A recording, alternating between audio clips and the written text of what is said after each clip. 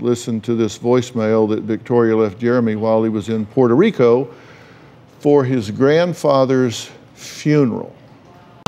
You're dirty, nasty, ugly, Puerto Rican beaner.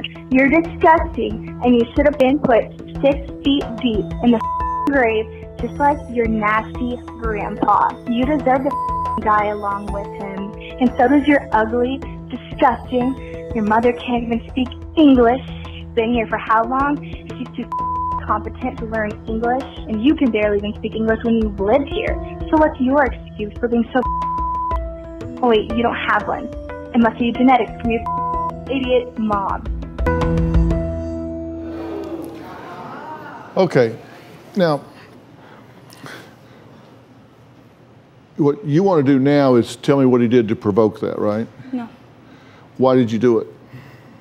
I did it because he told me that he was hanging out with a guy cousin, and I called him and I heard him talking to a female, and he told me I don't need to worry about it.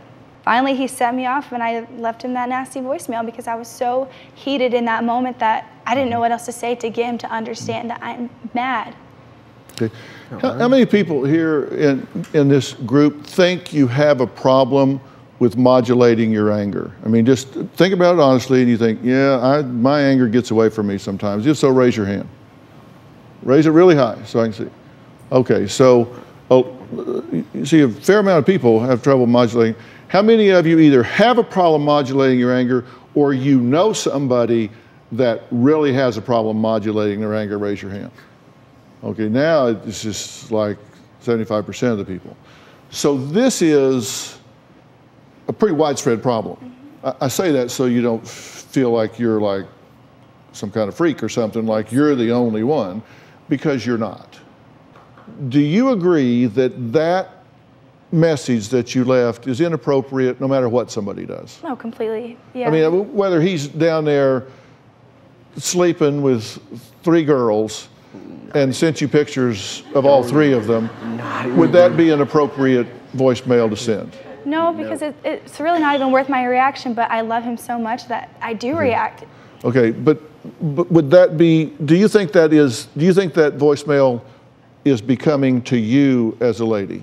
No, not at all. It makes me look trashy. Why is this former cheerleader When I'm mad, I lose all control. taking out her anger She's giving me black eyes. He's done the exact same stuff to me. on her fiancé? You broke the plate and then you storm off. You got scratches on your neck, you got scratches on your back. I don't care. What I care is that you guys are getting physical. That's dangerous. All new season of Dr. Phil.